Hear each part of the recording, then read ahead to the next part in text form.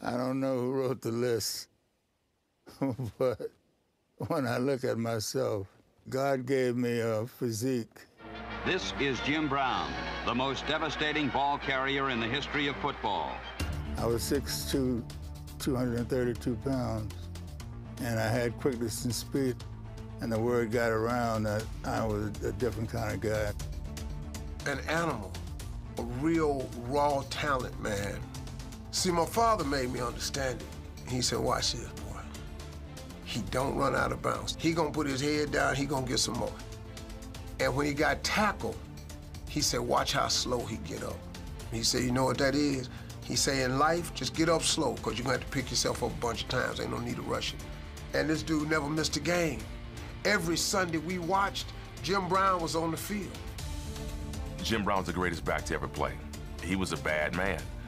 And not only on the field, Jim Brown being an activist had an impact on me as well. He was around at a time, man, where America was trying to change with civil rights. And for him to be an athlete and get involved in it was like inspirational, because I'm like, man, this is Jim Brown saying we got to stand up, stay together. That was Jim Brown out there on the front line. He also was very keen on economic issues, which for most black athletes, they never ever were connected with that. Jim Brown tried to bring the community together in ways that had nothing to do with sports. And he pursued acting, and incredibly, he had some good roles and played in some good movies.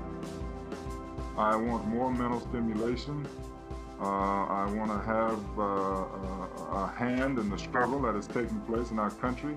His footprint was so big that the respect you have for him and how he's changed the game and set the blueprint for all the backs who played this game is very impactful.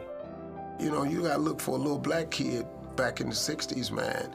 This is doable, you mean? And so, you know, he was quite an inspiration.